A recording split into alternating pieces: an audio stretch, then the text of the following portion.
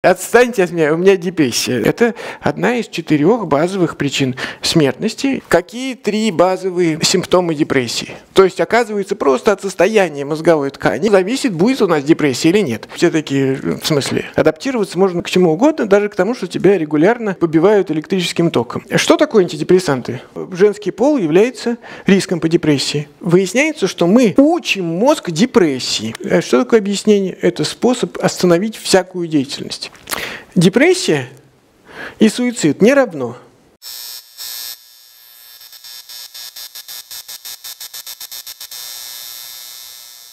Значит, вы на чертогах учитесь. Вот, если кто не в курсе. Вот, значит, чертоги, да, это надо почувствовать мышление. А мышление вы почувствуете, когда вы увидите большое количество отношений внутри элементов, модели, которую вы структурируете для того, чтобы описать какую-то часть реальности. Значит, вот представьте себе племя. В племени вот куча субъектов, и каждый субъект обладает определенным весом и тяжестью. Представьте, какой тяжестью для вас будет обладать там старший в вашем там как бы группе, да, семейной, например. Вот у меня был дедушка был.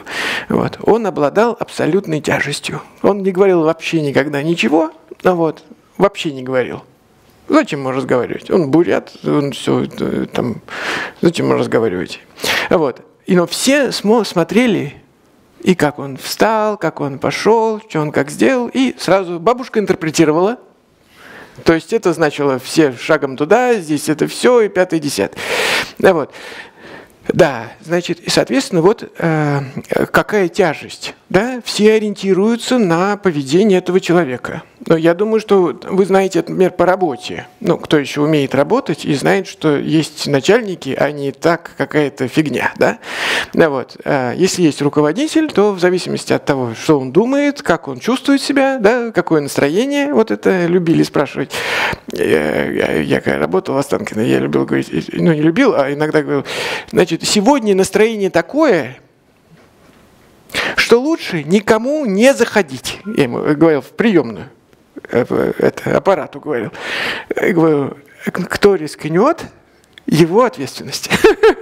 И сразу осмысленные все приходили, всякая ерунда не приходила. Вот. И можно было как следует сосредоточиться на важных делах. Вот, значит, да, да, но при этом каждый субъект внутри этой стаи обладает определенным весом в соответствии с тем, какое место в общей структуре он занимает. Ну, то есть, условно говоря, вот есть какой-то товарищ, с которым вы, значит, повздорили. Я про племя говорю. Вы такой шкет, и там другой шкет, и вы с ним повздорили. Имеет значение, что, ну, он шкет, вы шкет? Не сильно. Не сильно, если он не сын вождя. Да? Вот. Значит, соответственно, или у него, например, мамаша, вот, гипервлиятельная, и может вашей мамаше открутить уши. Да? Вот. И вот нужно знать по поводу, с кем бы вы ни взаимодействовали, к чем это выльется. Сейчас все впали, конечно, в абсолютный аутизм. Ну, вот, они все время думают, что они взаимодействуют вот с каким-то интерфейсом, таким фейстаймом они с людьми разговаривают, мне кажется, подходят и смотрят через объектив фейстайма, значит, в человека.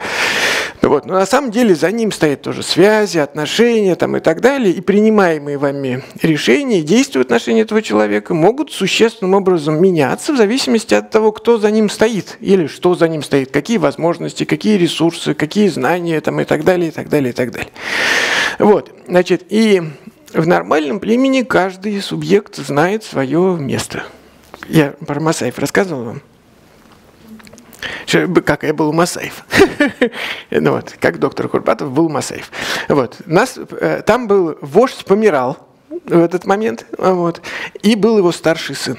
Вот. И он ходил, показывал, значит, вот это свои эти домики из говна, там они живут в таких домиках из говна, я серьезно говорю, не преувеличиваю. Вот. Это не фигуры речи, они их из него делают.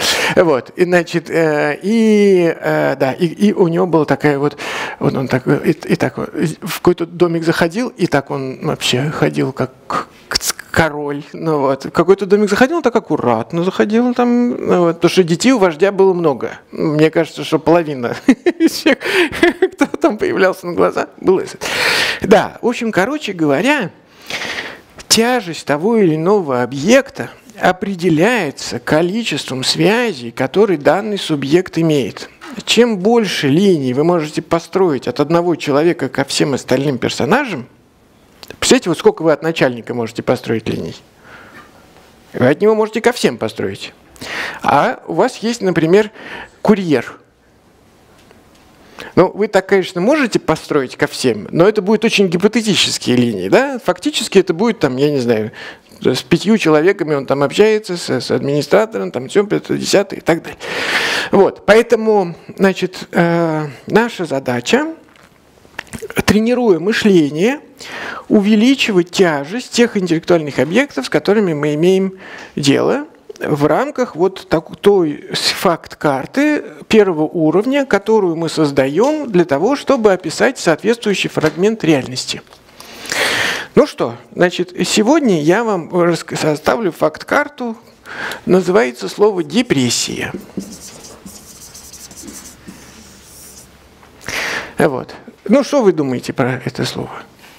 У вас у всех же она. Да? У меня депрессия. Отстаньте от меня, у меня депрессия. Ну, вот. Значит, это проклятие вообще всех специалистов с названием в корне психо.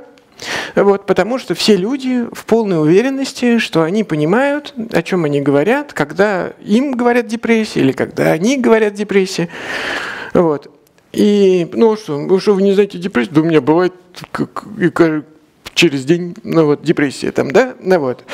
Но есть же депрессии, от которых люди, так сказать, умирают. Вот. Это один из основных причин смертности, депрессия, да? Ну вот. Что там? Сердечно-сосудистые заболевания, онкология, травмы, и, травмы всякие, аварии и прочее, и депрессия, суициды. Это одна из 4 базовых причин смертности. И, как вы понимаете, рак уже очень хорошо лечится, и скоро будет вообще просто лечиться блестяще. Сердечно-сосудистые заболевания тоже лечатся уже все лучше и лучше. Вот. Значит, травмы, сейчас все введут этот, будем ездить на автопилотах, вот, они сразу раз, и, как бы сказать, а депрессию лечить не научились. Ну вот, но я сейчас не об этом, я сейчас о том, что нам кажется, что мы понимаем, о чем идет речь, когда кто-то говорит депрессия. Вот я хочу сегодня вам продемонстрировать, что если вы не специалист, то вы вряд ли понимаете, о чем идет речь, когда идет речь о депрессии. Значит, во-первых, давайте набрасывать факты. Значит, что мы с вами знаем? Мы с вами знаем, что депрессия бывает эндогенной и экзогенной или реактивной. Что это значит? Да, значит, эндогенная, она, мы понимаем чуть тоньше, мы понимаем, что эндогенная, она связана с генами. Вот. Значит, реактивная депрессия связана с обстоятельствами, которые произошли. Но вот смотрите, могут быть какие обстоятельства? Значит, вот гибель ребенка, да? Тяжелый и неожиданный развод. Я не знаю, гибель супруга, да? Значит, когда вам что-нибудь оторвало, ногу, руку, еще что-нибудь, и вы стали инвалидом, да? Значит, есть некое событие, после которого человек впадает в депрессию, и мы понимаем, что он, собственно говоря, имеет на это право, да? Но есть куча депрессий, когда нету события. Событие под вопросом. Вроде бы у человека ничего такого не происходит, да? Но при этом он демонстрирует соответствующий жалобы. Говорит, что у него сниженное настроение, ничего не хочется и так далее. Да? Давайте сразу опишем, какие три симптома депрессии. Симптомы депрессии. Какие? Не знаете? Первое, сниженное настроение. Думаю, несложно. Второе. Снижение энергичности, активности. Сниженная активность. Люди пассивны, они ничего не хотят делать, их ничего не заставить. Но если вы имеете хорошую эндогенную депрессию, то человек просто лежит, смотрит в стенку, и это не фигура речи. Он реально лежит, мало двигается, и даже если двигается, то двигается медленно. Вот. И третье – это снижение интереса. То есть ничего не интересно. Да? Хочешь, деточка, яйцо диетическое, хочешь вот это вот, ничего я не хочу. Да? Вот.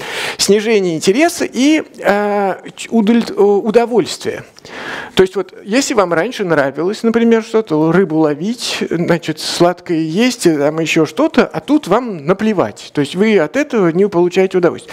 Это базовые симптомы депрессии. Вот. И такие могут появиться, когда у человека нет никаких событий.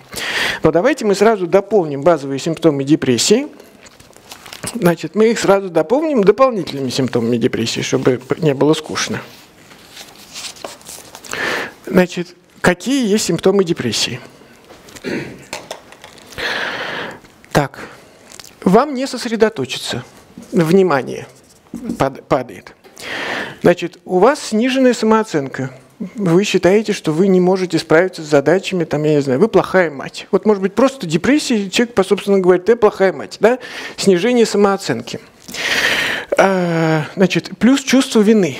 Значит, вот, может быть, что, вот, там, условно говоря, там, в чем себя только люди не винят, и вот чувство вины является отдельным, значит, симптомом. Значит, пессимистичное видение будущего. То есть, я сейчас еще до этого дойду. Значит, суицид или жить не хочется, да? То есть есть разные формы суицида, разные уровни как бы суицидального поведения, да? Просто мысли, иногда, что жизнь бессмысленна, иногда, что жить не нужно, жить незачем, там, и так далее, а иногда в петлю, и других вариантов нету. Нарушение сна. Причем, что нарушения сна могут совершенно быть разными, и сейчас мы узнаем почему. Изменен аппетит.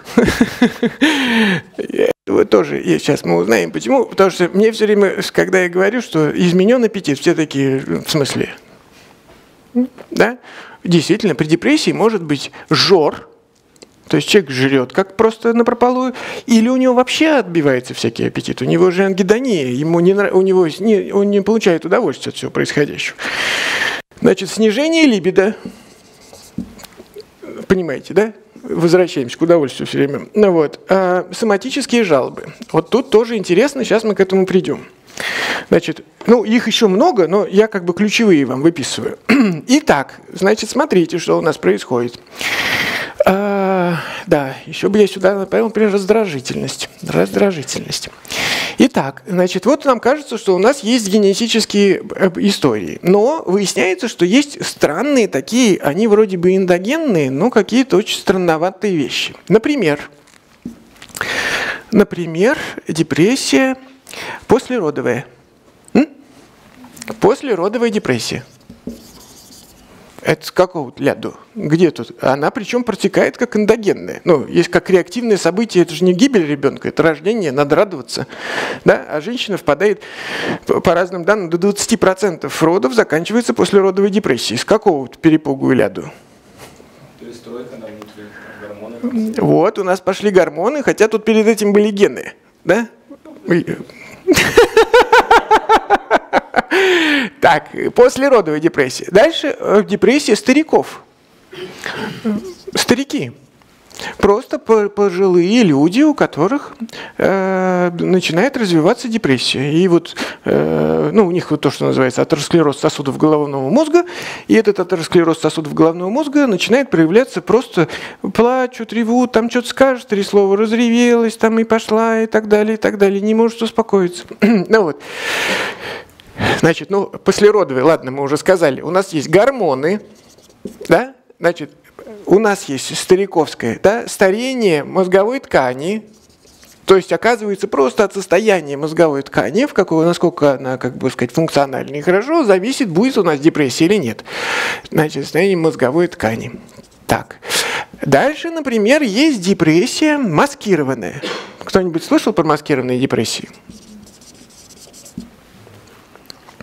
Значит, это вообще легенда, терапевтической клиники, когда появляются больные, которые ходят и бесконечно жалуются, что у них там что-то болит. Да? Что-то болит, и до того, что их даже начинают оперировать, лечат от всего этого, никакого проку нету, ничего не проходит и так далее. А назначают, случайный психиатр назначает антидепрессант, и у человека проходит боли. То есть думали, что поджелудочная, думали, что почки, думали, что сердце, думали, что еще что-то там, сустав. Назначили антидепрессанты. И, понимаете, чудесное исцеление. Значит, кроме того, что мы, понимаем про то, что у нас, оказывается, ко всему этому имеет самое большое дело, это, условно говоря, центральная регуляция внутренних органов, это вегетативная система, и там чуть больше, которая тоже, смотрите, мы уже имеем гормональную систему, мы имеем состояние мозга, мы имеем дальше депрессии после заболеваний и травм. Травма. То есть не потому, что человек переживает, что у него травма случилась, а просто у него случилась травма, и у него параллельно возникает депрессия. Он не переживает по поводу травмы, он в принципе просто впадает в депрессию. Значит, почему? Потому что происходит удар по организму, он не может адаптироваться, сам организм. Я просто хочу, чтобы вы увидели, как в этом во всем появляется злокачественные заболевания. Если у вас не злокачественные, а заболевания головного мозга, любые, там, Паркинсон, любые дементные, мы уже поговорили про это, да, рак, он в одном месте только в мозга происходит, да, а у человека все равно возникает заболевание головного мозга. И так дальше можно продолжать весь этот список. Значит, смотрите, мы думали, что вообще мы имеем дело с психологической какой-то штукой, но эта психологическая штука, смотрите, какое имеет, сложнейшее нейрофизиологическое, телесное подкрепление. Теперь давайте от этого временно отключимся и поговорим про то, как, собственно говоря, сейчас базово понимается механизм депрессии. Механизм депрессии. Значит, смотрите. Если вы посмотрите сюда, смотрите, у вас здесь сниженное настроение, снижение активности, снижение интереса. Такой пассивный абсолютно человек. Действительно, человек в депрессии не напоминает. А если у него эндогенная, она может же быть и уровня МДП, маниакально-депрессивного психоза, И тут точно не перепутаешь. Если человек в мании находится, то он бегает, как помешанный, встает в 3 часа ночи, начинает драить полы, потом начинает гвозди прибивать, потом выбегает на улицу, начинает движением руководить, дворникам давать инструкции и так далее. Такая гипермания. Да? Любой раздражитель вызывает у них мощную ответную реакцию, и они сразу начинают включаться в дело и тратят свою энергию. Да? А депрессия вроде бы пассивное состояние. Но является ли на самом деле депрессия пассивным состоянием? Значит, нам этот механизм объяснил мой любимый Мартин Салигман. Помните такого? Книжку про благополучие он сейчас написал. Да, в свое время, в 70-х годах, он был нормальным нейрофизиологом и мучил собак. Значит, собственно говоря, суть его эксперимента, она состояла в следующем. Значит, посадить собаку в вольер, да, под полом пустить электрический ток, и бить собаку электрическим током. Значит, эксперименты любят, всякие разные разнообразия вариантов, в которых развивается ситуация. И дальше в одной из клеток, то есть в одной серии экспериментов животное оказывалось в клетке, и там бил электрический ток. В другом животное оказывалось в клетке, но там была перегородка такая небольшая, которую можно было легко преодолеть, перепрыгнув, да? И когда животное перепрыгивало через эту перегородку, значит, ток переставал подаваться, и у него формировалось четкое ощущение, что если перепрыгнешь, то подача электрического тока прекратится. И смотрите, теперь вы имеете животное, которое, у него тоже там есть барьер, но прыгай через нее, не перепрыгай, все равно током тебя бьют. Да? Есть другая клетка, где животное, перепрыгивая через этот барьер, значит, оно знает, что прекратится удар электрическим током. Да? Значит, количество электрического тока на ту и другую собаку в обоих клетках одинаковое. Вопрос, в какой клетке собака будет чувствовать себя лучше? Где может перепрыгнуть и перестанет бить ток. Молодцы, неправильный ответ. Вот. Потому что если оно знает, что оно никак не может повлиять на обстоятельства, у него формируется состояние обусловленной беспомощности. Животное перестает реагировать на электрический ток и просто к нему адаптируется. Адаптироваться можно ко всему угодно, к чему угодно, даже к тому, что тебя регулярно, так сказать, побивают электрическим током. Ну, побивают и побивают, что поделаешь. А собака, которая, у нее есть иллюзия, что она может справиться, значит, с этим всем делом, значит, и может, она находится в постоянном ужасе. Она ждет следующего удара тока для того, чтобы тут же начать от него избавляться. Улавливаете? Я нахожусь в постоянном стрессе, потому что мне кажется, что я могу совладать с этим агрессивным фактором. И дальше животное, которое прыгает, вот это у него возникает что? У него начинается язвенная болезнь, и там начинаются всякие разные эти нервно-психические расстройства и так далее. Вот. А это такое адаптировалось, ну, побивают, ну, как бы такая жизнь. Ну, не... Вот. Значит, и формируется состояние обусловленной беспомощности, которое приводит к тому, что уровень стресса у этого животного снижается. Улавливаете? Значит, у нас с вами Селигман говорит, значит, у вас может быть высокий уровень тревоги, да, и у вас может быть низкий уровень тревоги. Да? Значит, при воздействии стрессовых факторов. И природе важно вот это состояние. Природе важно, чтобы снижалось чувство тревоги, чтобы не включались механизмы гормональные, которые разрушают, ну, нейрорегуляторные, которые разрушают организм. Да? Значит, соответственно, нужно снизить тревогу. Теперь вот мы берем, например, человека, у которого случаются какие-то негативные события. Например, развод, например, гибель ребенка, наконец, еще что-то. Какой у него уровень тревоги? Высокий. У него нарушаются полностью динамические стереотипы, мозг не знает, как с этим, он начинает, пытается как-то реконструировать, ничего не получается и так далее. И что происходит с его организмом? Его организм подвергается мощному, мы уже с вами про гормоны начали говорить, да? Значит, кортизол и прочие эти, как его, глюкокортикоиды бьют по всей как бы мощи и изнашивают организм. И дальше нужно с этим делом справиться. Нужно снизить тревогу. Нужно сформировать что? Состояние обусловленной беспомощности. То есть, если я решу, что все настолько плохо, что ситуацию не поправить, ну все, конец и все. У меня обусловленная беспомощность. Я адаптируюсь к этому состоянию. И кортизол, и прочие гормоны, которые, собственно говоря, поддерживают уровень стресса, перестанет выделяться. И, соответственно, я же не собака, мне нужно, у меня есть корковые отделы, у меня есть языковые центры и так далее, мне нужно создать внутри головы идеологию, которая объяснит мне, почему все плохо и никогда хорошо не будет. Чтобы у меня уровень тревоги, чтобы я перестал спасаться и бегать через барьер. Да? И дальше мы переходим к Арону Беку. Арон Бек, основатель когнитивной психотерапии, потом она стала уже когнитивно-поведенческой, вот. Значит, который говорит, что есть триада Бека, так называемая. Значит, это 3 вида депрессивных мыслей. Значит, какими мыслями вы можете убедить самих себя, что все, конец?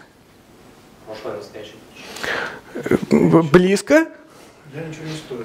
Вот, точно. Первое, значит, во-первых, все плохо. Жизнь разрушилась, все плохо. Вот все. Я иногда говорил, сейчас я форточку открою, если зима была или что-нибудь. Вот. Они говорят, что? Я говорю, ну, если все плохо, может же быть хуже. Значит, второе, все плохо. Все правильно? Я ничего собой не представляю. Я ничто. Я ничтожество. У меня нету сил, у меня нет возможности, я разбит, я раздавлен, меня нет и так далее, и так далее. Да? Если все плохо, и я ничто собой не представляю, что будет будущего? Будущего нет. Отсюда суицидальное поведение, как вы понимаете, начинает формироваться. И дальше, значит, что происходит? У меня, сейчас рисуем мозг.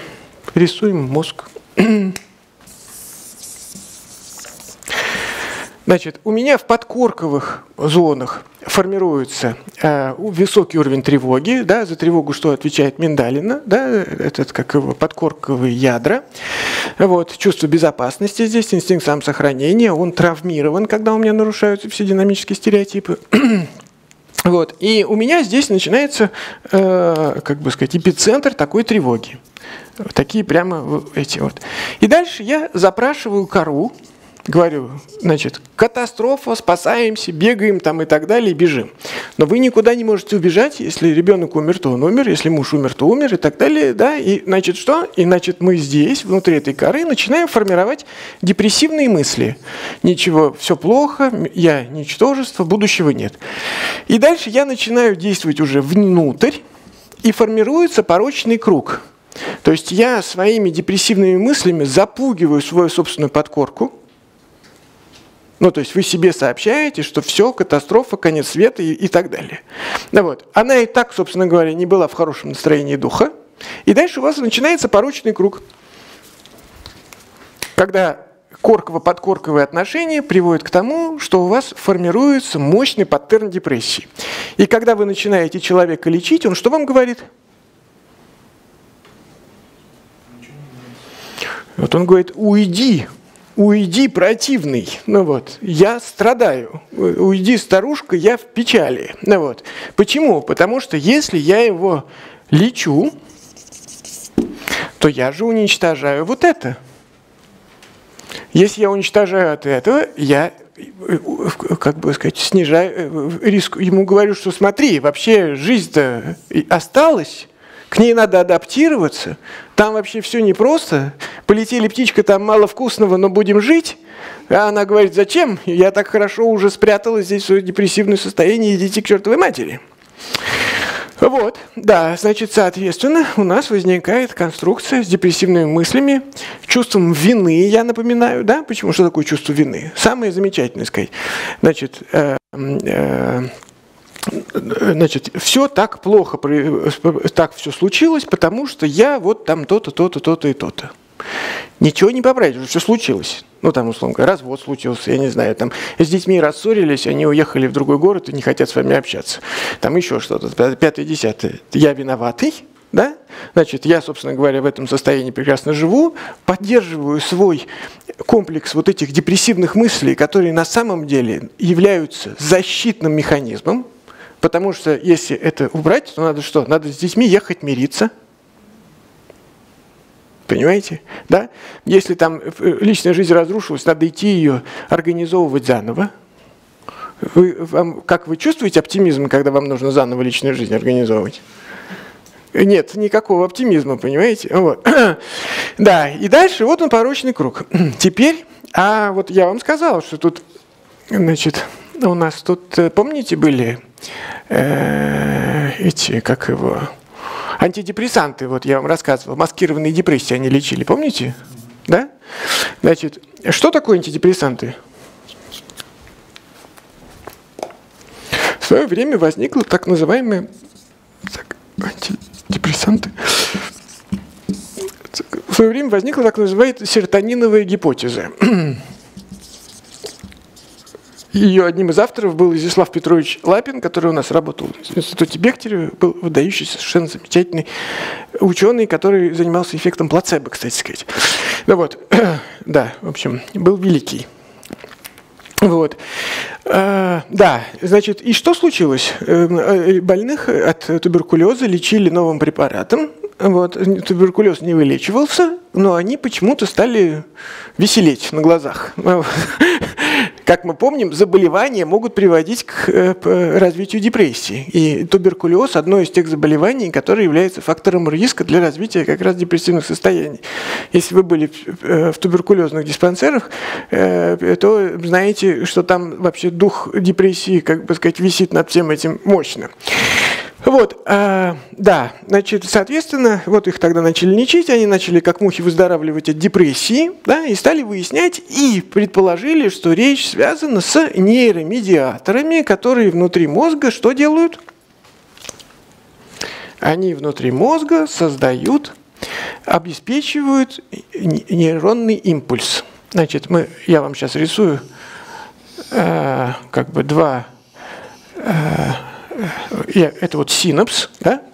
Такой условный синапс. Значит, и между ними, это клетки, они друг с другом разговаривают, по ним бежит нейронный импульс, он электрический, он передается как бы ионно.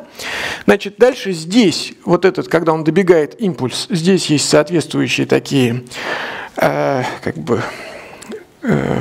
в общем, накопленные объемы нейромедиатора. Под действием импульса они выскакивают в межсинаптическую щель. Да? Вы понимаете, да? Это клетка, нейрон. И тут нейрон, клетка. Вот. Значит, они в эту щель выскакивают, а здесь есть рецепторы,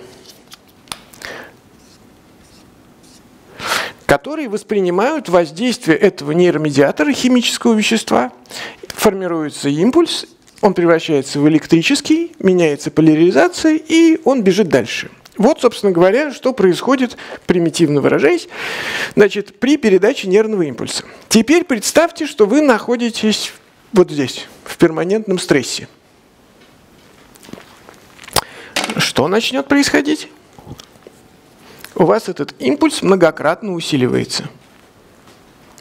Вы думаете, что делать, катастрофа, ужас, боже, вы бегаете, спать не можете, на голове стоите и так далее, передаете. Значит, все нейромедиаторы, которые здесь есть, сначала мы говорим про серотониновую теорию, но сейчас у нас добавится дофамин, у нас добавится норадреналин и так далее. Они сюда выскакивают и постоянно бомбардируют постсинаптические рецепторы. Что будет, если вы очень долго и монотонно, я сейчас включу громкий звук, вы сначала заткнете уши, потом устанете держать, опустите, и в какой-то момент начнете с друг другом разговаривать, потому что у вас произойдет адаптация, да, к этому громкому раздражителю. Значит, точно так же здесь происходит. Когда вы вываливаете огромное количество нейромедиаторов, происходит своеобразная как бы инфляция, да, или что? Ну да, инфляция, в общем, да. И эти рецепторы перестают реагировать. Постсинаптическая мембрана перестает реагировать на действие нейромедиаторов. Вы дальше пытаетесь передать импульс, а тут, говорят, закрыты на обед. Как у электродов, знаете, они бывают окислятся и не приходит ток. Вот примерно то же самое происходит здесь. Значит, и дальше почему я лежу-то? Снижение активности. Потому что импульсы перестают здесь проходить. То есть раздражители мощные, говорят, а тут еще что-то, говорит, идите вы все. Я тут лежу, помираю, не трогайте меня. Сексуальный импульс не проходит. Дальше что делают наши антидепрессанты? Значит, антидепрессантов, у них как бы такая селективные ингибиторы обратного захвата серотонина. Сиозес. Значит, значит, они что делают? Они запрещают вот этой мембране запускать обратно нейромедиатор, который выскочил в щель, и накапливают в большом количестве нейромедиатор в синаптической щели, и он проламывает нечувствительность нейронов, этих рецепторов на этой части. Да? И импульс начинает ходить. Мы запускаем импульс. И вот селективные ингибиторы обратного захвата серотонина, они просто увеличивают количество серотонина в синаптической сети, чтобы это, наконец, штука как бы пробила, вантус этот, значит, пробил и пошел импульс. Да, поэтому почему антидепрессанты действуют со второй недели? Точнее, начало действия антидепрессантов 2 недели плюс.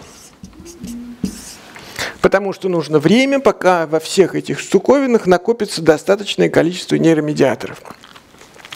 Вот. И почему депрессию, когда ставят диагноз, обязательные условия, вот эти симптомы должны проходить не менее 2 недель. Если у вас сниженное настроение сегодня и завтра, и послезавтра, не страшно, вы просто дурака валяете. Вот. А если у вас 2 недели это подряд, понятно, что здесь наступила швах. Так, значит, соответственно, да, у нас еще есть другие, дофамин, норадреналин, и, соответственно, антидепрессанты тоже есть, которые действуют на каждый из этих, вот, например, у нас есть специфические депрессии у пациентов, я вот здесь такой пример не приводил, но вот это вот, бывшие наркоманы. Значит, что происходит при наркомании? Психоактивные вещества заставляют выделять большое количество этих нейромедиаторов. Они, как бы сказать, там со страшной силой разворачиваются. Ну, там на кокаине там, этого дофамина вываливается просто 3,5 ту. Этот человек в полном восторге находится. Но после этого снижается чувствительность к собственному дофамину. Потому что я привык его получать в сверхдозах. Да? И теперь, условно говоря, когда у меня нет поступления этого препарата наркотического, да, я испытываю сниженное настроение, меня ничего не радует, у меня все признаки депрессии есть, да? И дальше проблемы с тем, как его лечить. Потому что мы-то рассчитываем, наши селективные ингибиторы, ну и вообще просто все антидепрессанты, мы рассчитываем на то, что они воздействуют на нормальный уровень обмена нейромедиаторов, да? А если человек понаркоманил, а потом решил заняться нормальной жизнью, эти препараты уже хуже работают, и нам сложные схемы приходится придумывать. Так, значит, смотрите. Да, про кортизол я вам здесь сказал, да? Кортизол я вам сказал. Значит, сейчас это одна из основных как бы версий, потому что показано, как нейрокортизол действует на, значит, как он приводит вот этому формированию тревоги, да, и, соответственно, эндогенные расстройства. Помните, мы начали-то с эндогенных, да? Значит, у эндогенных расстройств вот это состояние является генетически детерминированным. Но, как и выяснилось, генетически детерминированное состояние. Да, есть дети, которые с детства впадают в состояние депрессии, детская депрессия. Да? Ну вот, на самом деле там, конечно, больше реактивных депрессий у детей, ну вот, но может формироваться и такая. Но в целом, значит, генетический факт. Почему вот эта штука срабатывает во взрослом возрасте? Вообще, кризисное время для депрессии – это что есть риск для депрессии? Какие показатели? Первое. Женщина. Понимаете почему? Потому что гормональный фон значительно более чувствительный, чем у мужчин. Ну вот. И поскольку гормональный является очень важным фактором формирования вот этих всех патологических кругов, то женский пол является риском по депрессии. Вот. Мужики тоже пусть не расслабляются. Вот. Значит, и второе – это 40 лет. Раньше всегда было, говорит, женщина 40 лет пришла, что? Не думай, ставь диагноз. Да? Вот. Сейчас это на самом деле уже не так. Все стало значительно более драматично. У нас депрессия уже сейчас у подростков формируется. Вот. Но почему раньше было это 40 лет? Потому что, значит, вот вы раз пережили, как я, вы помните, вам здесь рассказывал, что у нас есть, вроде бы нету никаких событий драматических, да? А симптомы депрессии есть. Ну, как-то, ну, то неплохо, ну, да, там, личная жизнь не очень хорошо, ну, дети посылают на 3 буквы, ну, работа скучная. Ну, как бы все же живут так. У кого по-другому? Согласитесь, да? Вот. А здесь формируется депрессия. Значит, выясняется, что у нас с вами есть закономерность. Выясняется, что мы учим мозг депрессии. Учим мозг депрессии. Как мы это выяснили? Мы это выяснили благодаря антидепрессантам. Потому что когда, значит, дальше мы стали считать, что у нас вот есть так называемый первый депрессивный эпизод. Первый депрессивный эпизод. Значит, вот у нас случился первый депрессивный эпизод. Что произошло? Был высокий уровень тревоги. Дальше включились механизмы корковые, которые объяснили все происходящее, значит, тем, что все плохо, там никуда не деться, там и так далее. Значит, уровень кортизола был высокий. Все это, собственно говоря, толкнуло изменения вот здесь в работе нейромедиаторов. Вот. И мы назначили антидепрессанты. Назначили антидепрессанты, и все прошло. Ура! Вот. И мы не назначили антидепрессанты. Если мы пролечили, и если мы не пролечили, вероятность второго эпизода увеличивается в 2 раза. То есть, если первый депрессивный эпизод не был нормально пролечен, то есть мы не поправили вот здесь, с нашими, собственно говоря, препаратами, то вероятность того, что у человека случится второй выраженный депрессивный эпизод, в 2 раза выше. И дальше оно только растет, причем в геометрической прогрессии. Еще в 2 раза, ну то есть вот в 2 раза по отношению к этим 2 разам. И это все происходит в что? Выходит в эндогенную депрессию, вот в эту. То есть мы натренировали свой мозг, и раньше это было что? К 40 годам женщины натренировывали свой мозг впадать в депрессию. Да? А сейчас это можно натренировать себя и в 16 лет.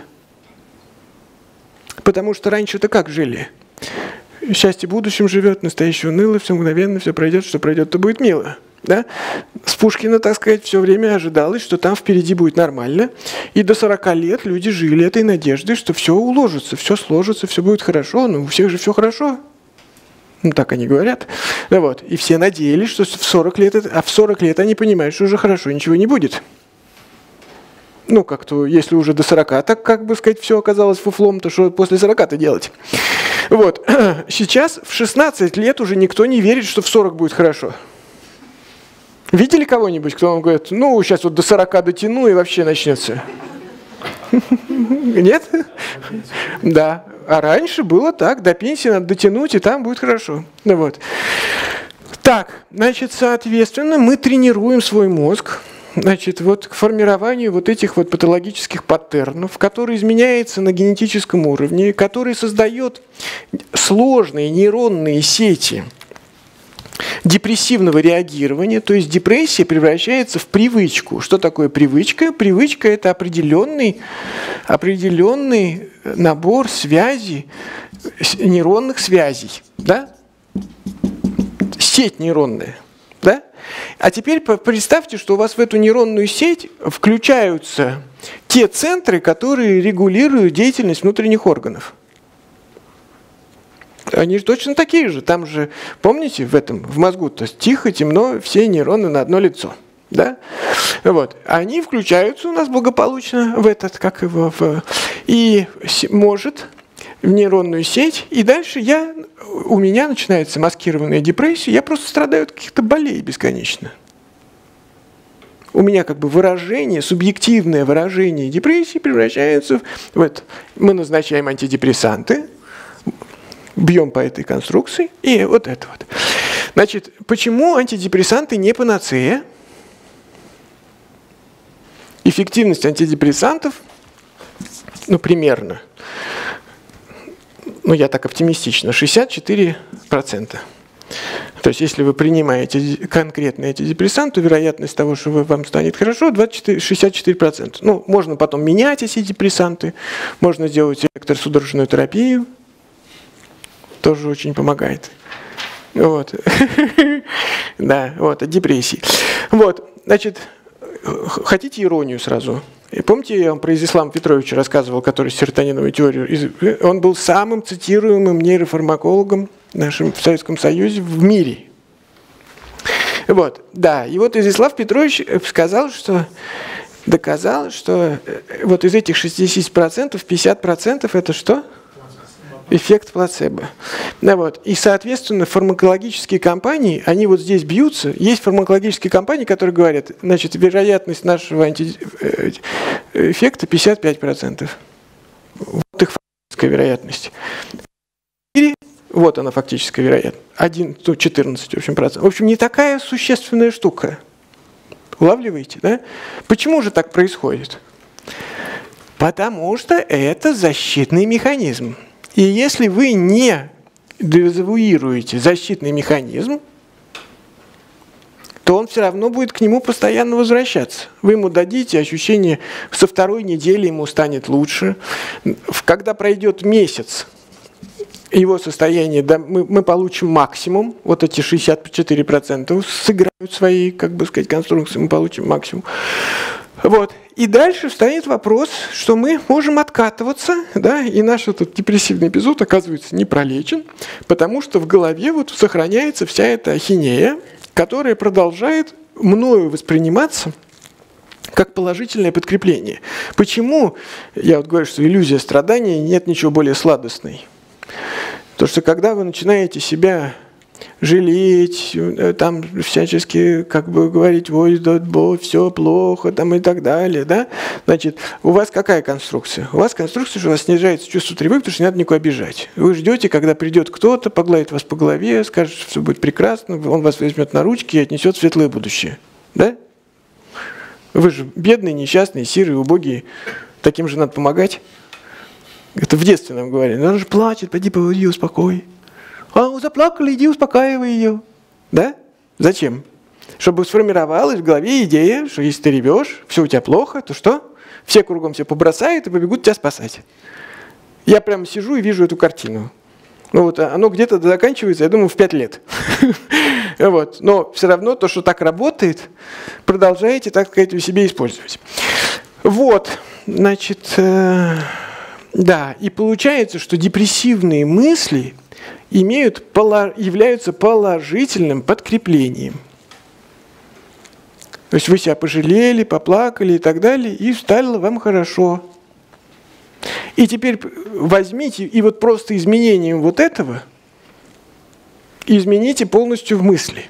Мысли так не меняются. Вообще, кто? Троицу читали? Где там было? Я вам рассказывал. Вообще существует только три рода мыслей. Мысли. Значит, какие существуют? Прогнозы. Это когда вы забегаете в будущее и говорите, что будет. Хорошо или плохо. Здесь негативные прогнозы, все, будущего нет, ну тут вообще нет. Если просто прогнозы, то вы говорите, упадет самолет. Вы идете по трапу и думаете, все, он точно не взлетит. Там упадет с вероятной высоты. Там, я не знаю, там идете к начальнику, он точно что? Уволит, там, снизит зарплату, увеличит нагрузку там, и так далее. Вот это негативные прогнозы, они рождают чувство тревоги. До тех пор, пока вы думаете, что вы можете с этим делом как-то справиться, перепрыгнуть и прекратится удар электрического тока. Вы переубедите начальника, вы будете так сильно концентрироваться в самолете, что удержите его силой своей мысли, ну вот и так далее. До тех пор, пока это у вас тревога. Значит, дальше, если у вас... Да, но вот это все, это уже не тревога. Это другой род мыслей, это называется объяснение. Когда вы все объясняете, чтобы ничего не происходило. Что такое объяснение? Это способ остановить всякую деятельность. Да? Почему он так поступил? Потому что дурак. Ну все, объяснили, все понятно, да, ничего не надо больше делать. Ну, как дураку же не объяснишь больше ничего, все понятно, все так происходит. Ну вот, ну, у нас есть еще требования мысли, да, требования, это формирует раздражение, требования. Я жду, что вы все будете меня уважать, любить и так далее, а вы этого не делаете, что я говорю? Я достаю тяжелый предмет и кидаюсь в вас, да? Вот. Это так, все приходят куда-нибудь за сервисными услугами. и ожидают, что сотрудники с той стороны начнут все понимать, все. Я вам про Сбербанк сейчас подмигиваю. Вот. И этот сотрудник сидит, и он все будет, сразу войдет в положение, решит все проблемы. Такое же требование, да?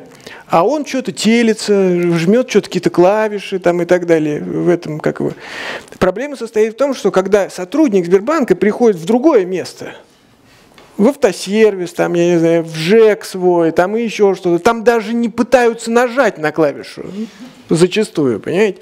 Ну вот. Почему? Ну, у нас есть требование, что раз я здесь даю деньги, значит, непонятно, куда они там улетают, значит, то вы должны очень сильно стараться. Как будто бы там другие люди вот как бы функционируют.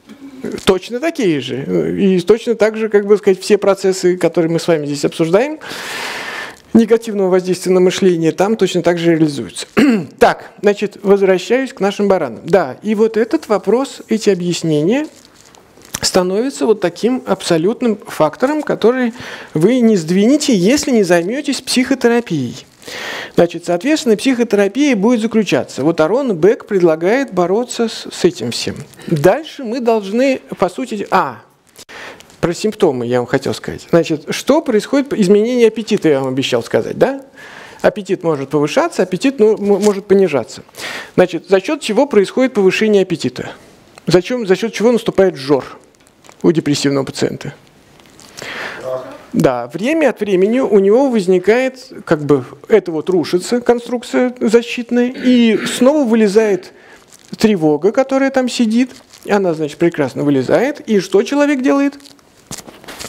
Значит, у него активизируется при этом симпатическая нервная система. Мы с вами говорили про кортизол. Значит, кортизол – это гормон симпатической вегетативной нервной системы. Но есть еще парасимпатическая вегетативная нервная система, которая является антагонистом симпатической. Значит, соответственно, если у вас, как бы сказать, вот симпатоадреналовый криз, вылез кортизол, вот, то у вас включается сердцебиение, потливость, дыхание становится поверхностным и так далее. То есть весь набор физиологических реакций, которые обусловливают бегство, ну, как бы борьбу, вот, в общем, такое. Вот. Парасимпатика – это обратное. Парасимпатика активизирует, она включается у нас в состоянии покоя. Да? Значит, мы с вами или бежим за жертвой, или спасаемся от хищника. Вот. А когда мы не делаем ни того, ни другого, мы останавливаемся, и мы можем переключить ресурсы собственные на другую деятельность, а именно пищеварение. То есть мы можем заниматься пищеварением. Ночь, как говорил мой дедушка, он был другой гастроэнтеролог, он говорил «царство вагуса». Значит, это нерв парасимпатической регуляции, вот вегетативной нервной системы.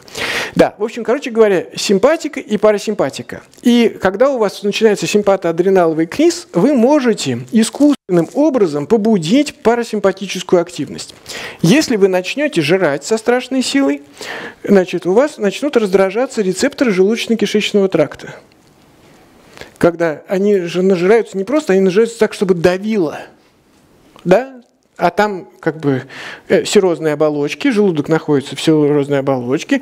Когда вы много туда всего загружаете, он раздувается, у него начинается рецепторное воздействие, он оттуда говорит: включите мне, пожалуйста, пищеварение. Ну, вот. И он понуждает верхние центры регуляции этой деятельности для того, чтобы он начал жрать, начал переваривать. А когда включается парасимпатика, симпатика, и говорят, наелся, все, кровь от головы оттекла, да, и вот сижу туплю. Да? Ну, вот. Что это такое? Включили парасимпатику, перестали тревожиться и лечимся. Наоборот, снижение аппетита связано с тем, что у вас из-за того, что очень высокий уровень кортизола, очень высокий уровень гормонов стресса, у вас не включается парасимпатика, и вам ничего не хочется. Более того, вы пытаетесь есть, и у вас начинает чувство тошноты. Вот и кусок в горло не лезет. Да? Почему? Потому что выключен парасимпатический отдел, который отвечает за эффективное функционирование желудочно-кишечного тракта. Улавливаете? Поэтому может быть при депрессиях и то, и другое. Значит, нарушение сна. Значит, что такое нарушение сна? Чем у нас вообще нейромедиаторно, как характеризуется сон? Ну, про сон можно отдельную карту нарисовать, но если не углубляться сейчас, а простой механизм. Значит, у нас, оказывается, выработка серотонина имеет суточный ритм. То есть, условно говоря, когда вы просыпаетесь, условно говоря, в 8 часов утра или 7, значит, у вас начинает вырабатываться серотонин. И в течение всего дня вы вырабатываете серотонин. Нет, вот до сюда, да? Значит, дальше вы ложитесь спать, и когда его становится серотонина много, вы засыпаете. И дальше во сне серотонин разрушается и доходит к минимуму. Как серотонина стало мало, вы просыпаетесь. У вас внутренний будильник работает не по каким-то специальным причинам, а там есть нейрофизиологические, биохимические процессы, которые это регулируют. Теперь смотрите, значит, если у вас, что происходит? Если у вас мало уровень серотонина, из-за того, что вы, как бы сказать, находитесь в депрессии, и серотониновый обмен пошел к чертовой матери. Значит, у вас накопление серотонина, разрушение серотонина происходит быстро. То есть вы мало накопили серотонина за сутки, поэтому, когда вы заснули, он быстро разрушился. Соответственно, патогномоничным признаком эндогенных депрессий и депрессий тяжелого уровня реактивных будет что? Раннее пробуждение. Значит, просыпается в 4 часа утра, глаза открылись, и как ни в одном глазу. Вот. Если у вас просто тревожное расстройство, то вам будет не заснуть. Ну, то есть вы вечером крутитесь, вертитесь там, и так далее, и так далее, и так далее. Потом будете целый день спать. Утром будет не проснуться. Да? Почему? Потому что у вас там как раз наоборот с серотонином происходит.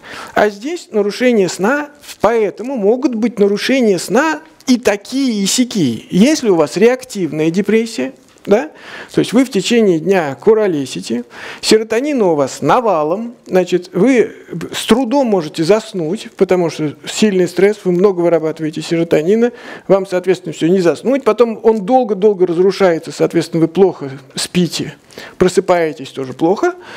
Вот, значит, если у вас тревожный уровень, тогда у вас сложно заснуть. Если у вас уже включился эндогенный уровень, то есть у вас серотонина реально мало, то в этом случае у вас пробуждения начинаются ранние. Улавливаете, да? Значит, что я вам еще тут из симптомов? Раздражительность, например. Значит, вот мысли наши. Значит, если у вас уровень тревоги увеличивается, насколько вы становитесь более требовательны к окружающему пространству.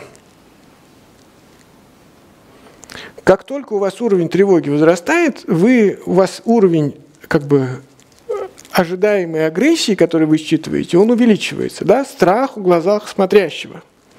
И, соответственно, вы пришли, и вам недостаточно улыбнулись. Если у вас нормальный уровень тревоги, вы скажете, ну, может, конструктор. Вот. Да. А если у вас высокий уровень тревоги, это сразу что? Вас не любят, не уважают, не ценят, есть риск. Вот. И вы дальше начинаете... И дальше часто бывает вообще у женщин как раз в 40 лет вот, очень характерный симптом, просто высокий уровень раздражительности. Все раздражают. Муж раздражает, дети раздражают, на работе все раздражают там и так далее. Спрашиваешь, сниженное настроение? Нормально у меня настроение. Не раздражайте вопросами дурацкими. Вот. Да, и живет действительно вот с этим набором этих вот. Назначаем антидепрессанты. Милый человек. Где его держали, так сказать, всю дорогу? Кто держал его в застенках? Вот. Ну, в общем, короче говоря, видите, что тут куча всяких разных элементов, и все они взаимосвязаны. И когда вы слышите, что человек вам говорит про какой-то симптом, например, он говорит, что он собирается покончить с собой, да? Ну вот, для вас сразу включается куча всяких разных вещей. Потому что вы пытаетесь понять, это острое событие на стресс, это накопленное, это эндогенное состояние, да? Значит, что здесь в объяснительной модели вот в этой используется для того, чтобы... Ну вот, насколько эффективны будут антидепрессанты, потому что вот вообще суицидология – это такая большая тема, и в ней, ну, как бы я, поскольку профессиональный суицидолог, мы обучались в свое время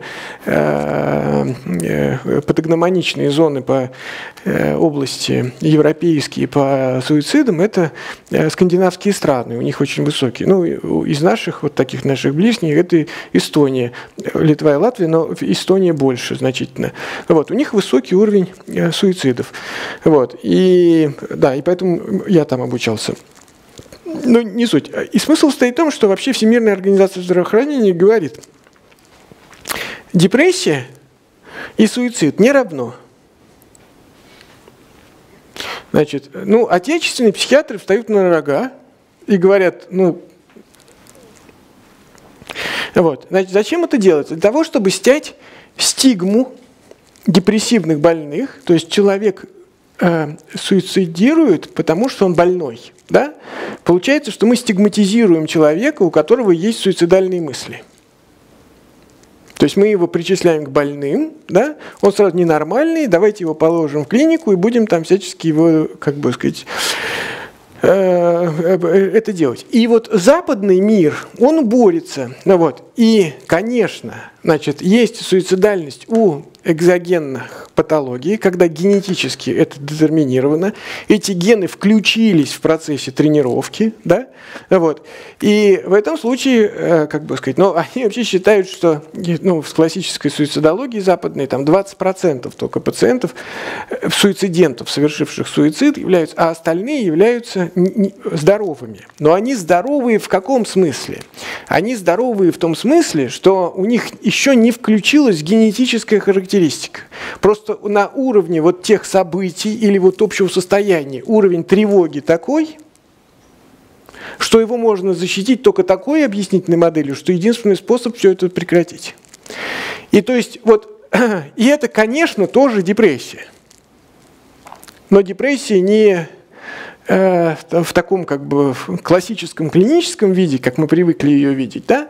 А это депрессия такая острая, реактивная. Вот. У нас даже такой есть термин, называется депрессивная, острая депрессивная реакция. Я вот помню, у меня была пациентка, закончу, сейчас расскажу просто в качестве... Чтобы понимали сложность всего этого. Значит, пациентка, клиника неврозов, психиатрическая больница номер 7. Значит, у нас пациентка, значит, у нее, значит, короче говоря, угорело 3 детей в доме.